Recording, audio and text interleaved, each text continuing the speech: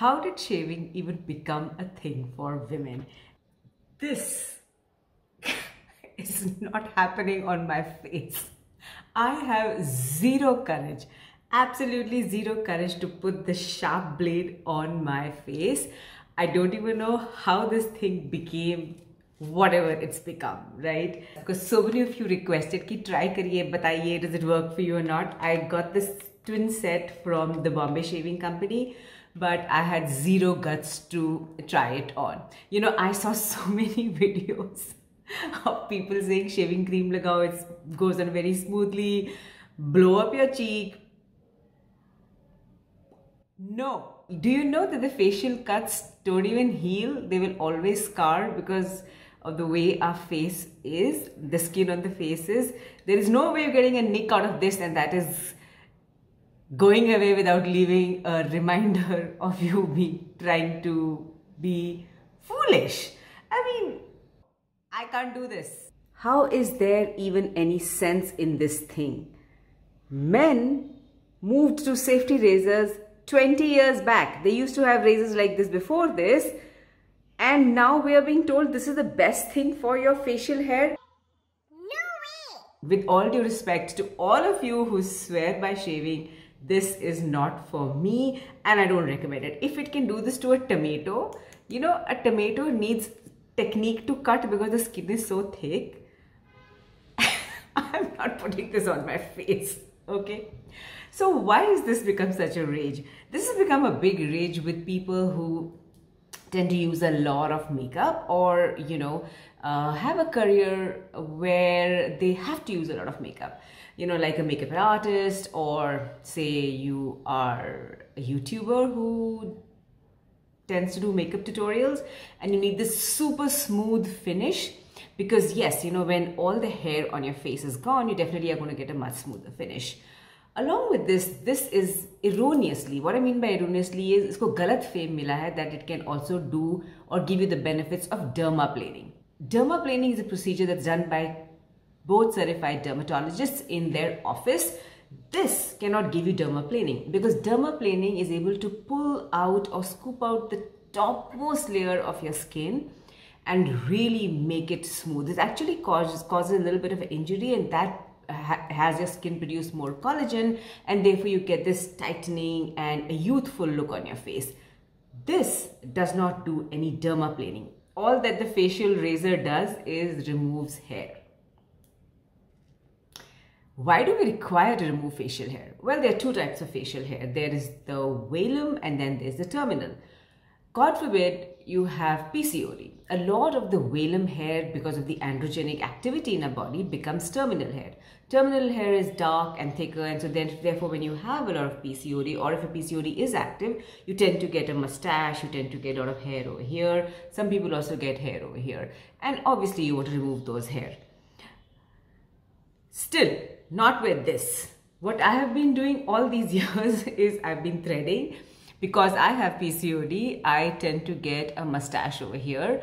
And so every morning while my husband shaves, I do threading. I've done a video on threading. Have a look. I've become totally pro at it. I can even remove the hair without using a shisha. But I think this is one of the best things. Though I do believe that when you continuously use this, especially for someone like me who uses it every single day, over a period of time, it can give you a little bit of pigmentation. Luckily for me, I've not had it, but it is something that can happen. But I've been very happily using this for almost 30 years now. Absolutely no complaints. And you know, these threads have also become great. You now have these aloe threads, which are really gentler as compared to the white threads. I didn't believe it was possible, but when I switched to aloe threads, all the difference. They're so much more gentler on the hair. I don't know, that's how science progresses. And then I've discovered the Braun. And welcome to the modern times. This is the dark ages, guys. Right. Throw it away. You don't need this. This is the Epilator from Braun. It's recently been launched, thank God. Absolutely phenomenal. It's light, it's small, it gets into your purse very, very quick, easily, without any problem. Comes in this beautiful pink package, sits over here. which is nestled in a bigger package. This sits inside this package. Somewhere over here you have the smaller package. In this package is this brush to clean it up, right? So the cute little thing has two brush heads. You can use both of them to clean the head over here. It does a very good job. I've only been using this for the last 3 weeks and brilliantly happy with it.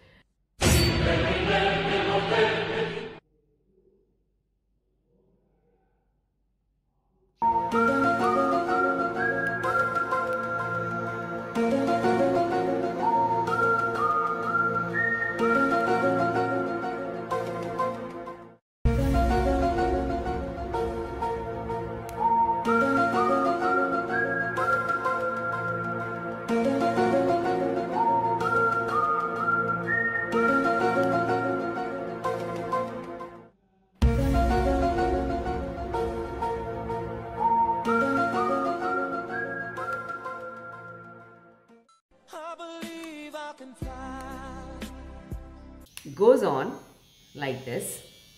You can move it in the linear motion, that is, you can go straight,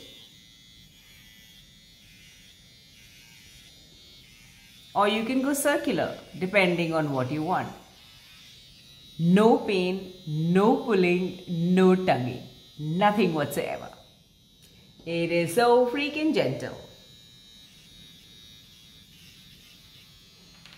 No indentation, no marks on this tomato at all.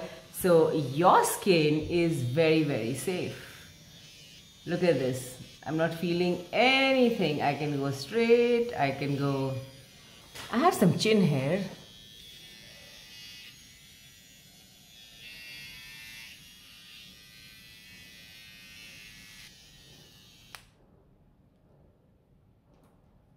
Clean it up. And you are done. Why would anyone use the blade? Please, I don't get it. Go for it. The link is in the description. It's for 1700 bucks. It has a warranty of 2 years. You need to replace the batteries, and a product coming from Braun, which is German engineering. One of the best names in gadgets. You can trust it. I trust Braun with all my heart and soul. We've been using it for so long in different gadgets around the house. Total 10 on 10 in performance, and no pain, no redness, pulls all your hair easily, and it is so discreet, you know, without any danger of you cutting yourself. Cost is definitely a point of view because you get 2 razor blades for 200 bucks, and I think you could use them for at least 2-3 months. I'm not sure any of us is going to use it once and throw it away. हम लोग बहुत cost conscious होते हैं इन सब चीज़ों में. But when it comes to safety, and especially when you're looking at your face, I would rather just save money and spend the 1600-1700 bucks on this and be totally rest assured that I'm not going to cut my face or scar my face in any way.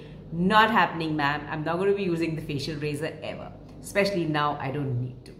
Using it is pretty simple. Exfoliate your skin and then wipe it dry, and after that go in with this, and once you're done with it, you can just wipe it with a dry cloth or a dry tissue just to remove extra hair, you know, the broken hair that might be there.